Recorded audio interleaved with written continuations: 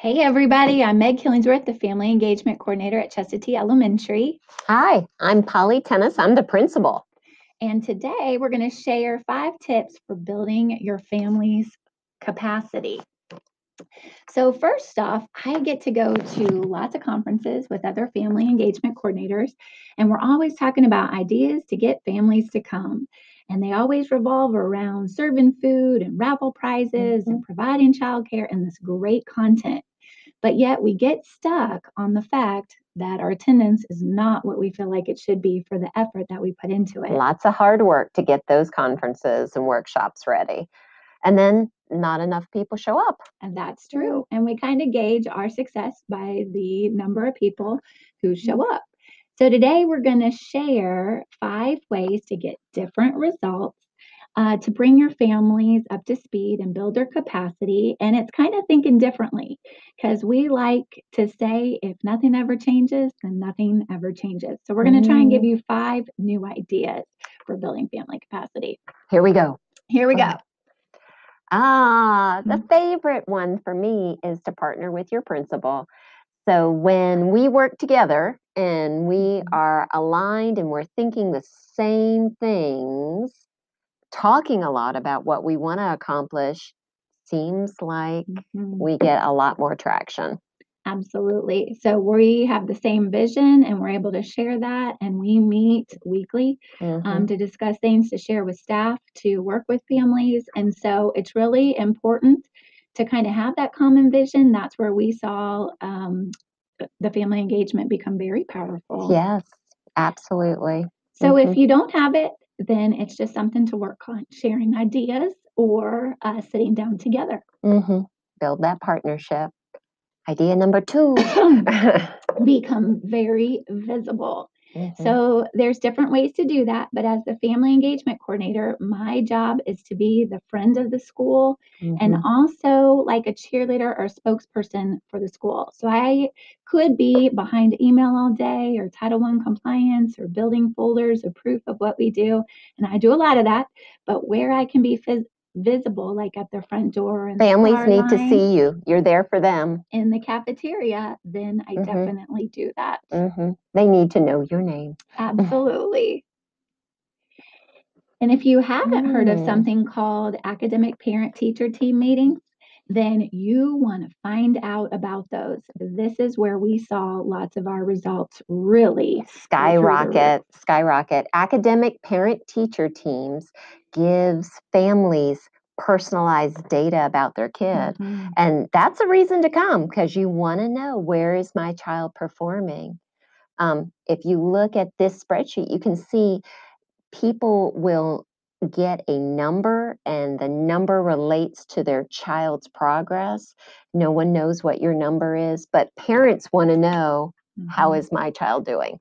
And they like to see, how's my child doing in comparison to the class, and where should they be right now, and where should they be at the end of the year. So it's a great graph to show, and they come and they feel like they really got something, because not only do they get the ideas, but they see the data on their own child. When everyone comes, they come on the same night. They build sort of like a community within the classroom, and that community supports education for the class. You got it. So this would be like a first meeting in August, and then here's a graph showing a second meeting like in December, January, February. When families come back together and they can see the growth, and they take ownership in that growth of working at home and seeing how their child is done. So that's something to really look into. APTT, or academic parent-teacher highly teams. rated, skyrocket achievement there. Before we started APTT in 2014, when we had our curriculum night, we had 344 families show up. We were so excited. We're a school of about 1,000 students at that time. So we were super excited about that. After APTT started, we saw that we had like 70% of our families come out. Huge increase. Huge increase. So just this last August, on our very first night, we had 745 families attend APTT in that curriculum night, which we kind of put together and blended for the evening. So people can stay home. They can Google information on helping with reading. They can find their own activities. It's when you add that personalized data about their own child that makes them want to come through your doors and hear what you have to say. The meeting's important. You got it. And here's just a picture of the community of Mhm. seeing, lots of people in the classroom going over the information and talking with one another. Mhm. All right, tip 4, meet families where they are. Who doesn't have a phone? That's right. Guess where they are? They're on their phone. Yeah. If I'm working, if I'm not working, I'm going to spend some time on my phone during the day and even on social media. So we have found so much power in sharing messages through social media and on people's phones. Mhm. There you are. There we are. There's an example of a video message. We put the information in writing and then we say it.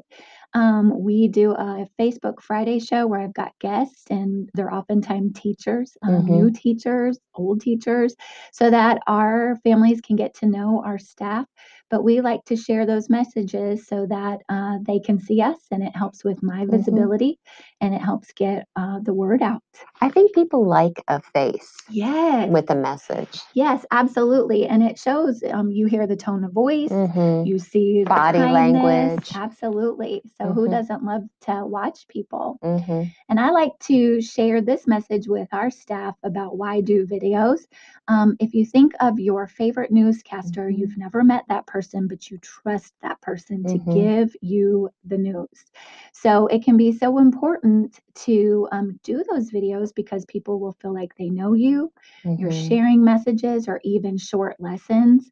We do 5-minute weekly little lessons through our Facebook. There's no reading necessary. So if they don't want to read, they can watch the video. And it just breaks those barriers for those people who cannot get into the building. They can still hear what we have to say. If you have transportation issues or you can't leave somebody who is old or young, you don't have to worry about that because all you have to do is click and there's the message. You got it. And here's even sharing Title I information in a friendly way. It makes that compact in policy not so scary. Here it is, we're explaining it, and this is what you're signing.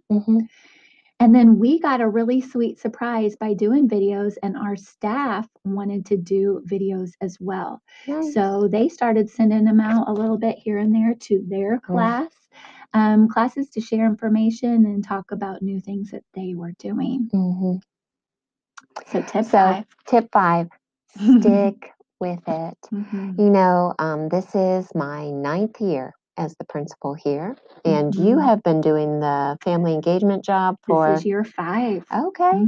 So, the longer you do something, I like to think the better you get at it. That's right. So, take a couple of these ideas, see if something might fit you and your situation, and work on it.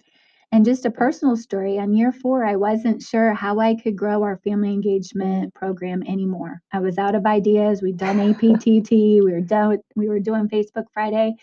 And then what I realized is by sticking with it, I was building it because people were coming and trusting me because I wasn't a new face. I didn't hand it to somebody else to take over and build. I stuck with it and I kept doing what we were doing, but they trusted me because I've been doing it a while. Relationships, that's what brings it to you. So we're a people business. You got it. Hey, in summary, here we go. You don't have to do all 5 at once. Pick 1 or 2 that make sense. Build those relationships, especially family engagement and principal, and you will work hard, but you will reap the benefit of seeing some great things happening at your school. Good luck to you. You can do it. Thanks, everybody.